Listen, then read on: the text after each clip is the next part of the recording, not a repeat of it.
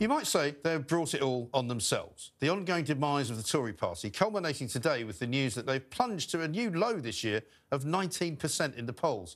It's the result of a series of self-harms inflicted since the days of the coalition. The party's betrayal of Conservative values began with David Cameron and will end with Rishi Sunak. How ironic that they will both be in the last Conservative government as it shuffles off into oblivion later this year.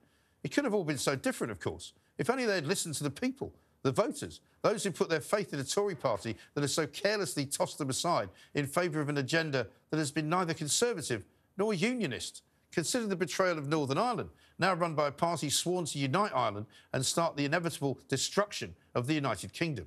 Of course, it was Boris Johnson that allowed that particular betrayal of Britain after Brexit was botched under his reign. Consider David Cameron's ludicrous intervention in Libya in 2011. Ill-judged, dangerous and widely blamed for the beginning of the global migrant crisis that is now wrecking Western Europe. Consider the Ramona Tory MPs who betrayed the Brexit referendum and were still attempting to block our departure from the European Union as late as 2019. And consider the headlong rush to placate the eco-nutters that has resulted in the most costly and ridiculous rush towards the unattainable net zero goal ordered by the globalists and the United Nations. All of the above manoeuvres have contributed to the death of the Conservative Party. George Osborne plunged another dagger into the party of business when he conspired to invent more red tape than anyone else had ever seen for small business in this country while he was Chancellor.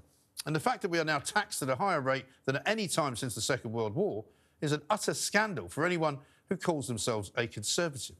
The Reform Party is just 4 points behind the Tories now, and you wouldn't bet they won't overtake them before the election, which is widely expected to be held on October the 17th. The Labour Party are 25 points ahead and seemingly unstoppable, despite revealing hardly any policy on anything. In the words of Sean Connery, the Tory party is as dead as Julius Caesar. They can't stop the boats. The highest number of illegal migrants this year crossed the Channel only yesterday. Another 500 plus to add to the hundreds of thousands already here.